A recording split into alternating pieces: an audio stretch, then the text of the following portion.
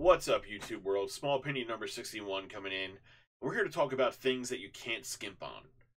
I've been a little bit frugal every now and then with my items. You know, I might duct tape a thing or two, but you cannot be cheap when it comes to buying your office chair. You got to make sure it's comfortable. You got to make sure it feels good. It's got to lean back. It's got to have the arms. You got to have all the stuff, okay?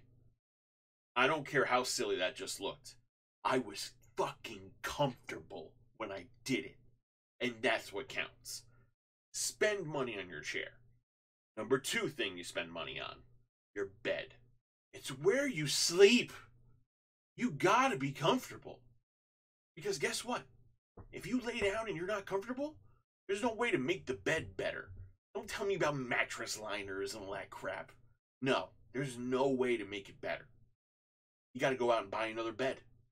So buy the right bed first. And that's it. Small opinion 61. Buy good chairs. Buy good beds. Thank me in the comments. See you later. Have a great day, YouTube world.